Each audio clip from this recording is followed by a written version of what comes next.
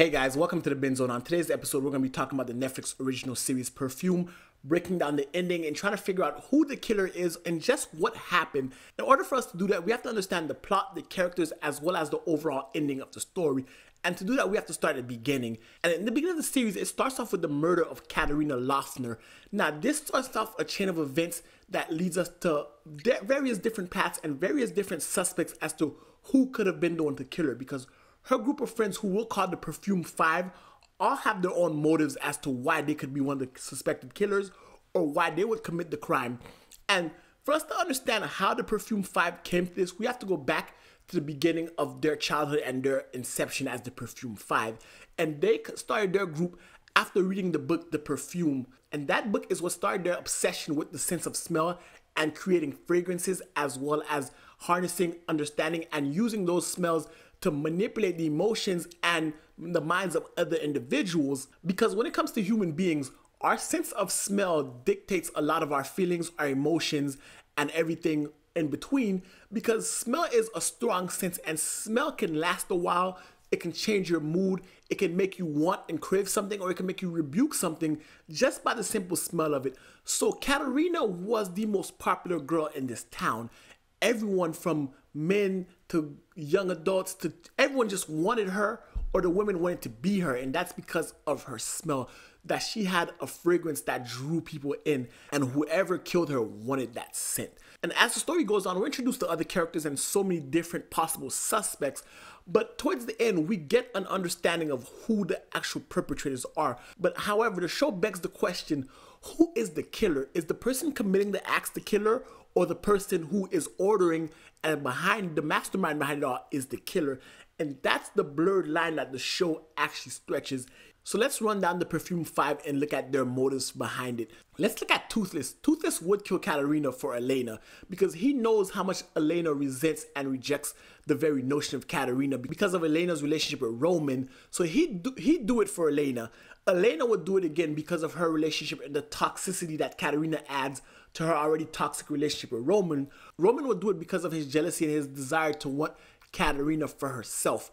Morowitz is obsessed with the sense of smell, and if he could harness and create the perfect perfume for Katerina, he would do it. And then you have Thomas Butcher, who at first seems like the seediest and the most dangerous member of the group, being a pimp and having strong desires for Katerina, would also be behind it in a fit of rage or jealousy, even though we come to find out that Thomas Butcher is most likely the most decent of them all because of his own tragedies.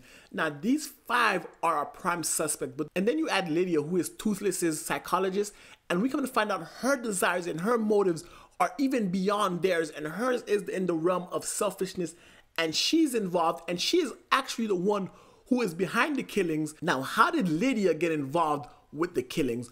Well, to look at that, we have to look at where Lydia stands. Lydia is Toothless's psychologist. Toothless is the one at the very beginning in the first episode divulged to Lydia just what these people were doing when they're in high school and how they were capturing sense of people.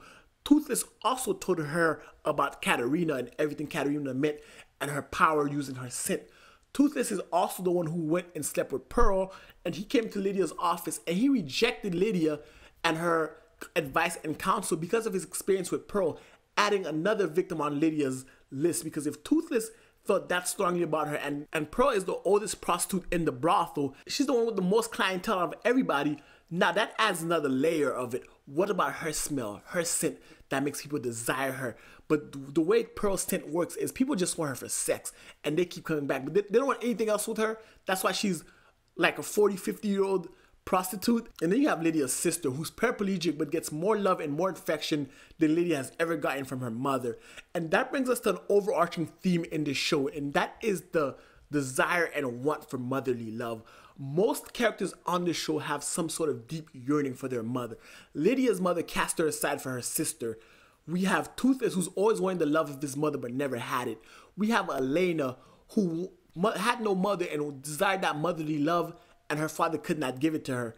We have Thomas Butcher, whose mother actually abused him as a boy, so he understands what a child can go through. Then we have Elsie, who's Pearl's daughter, looking for love. And then we have Miss Simon, who wanted the love of her mother, and which caused her to get a gravest brain injury that comes to play a part in her life later on. So all these characters have a deep longing for their mother. So Lydia understands the psychology of the mind and how smell can affect it.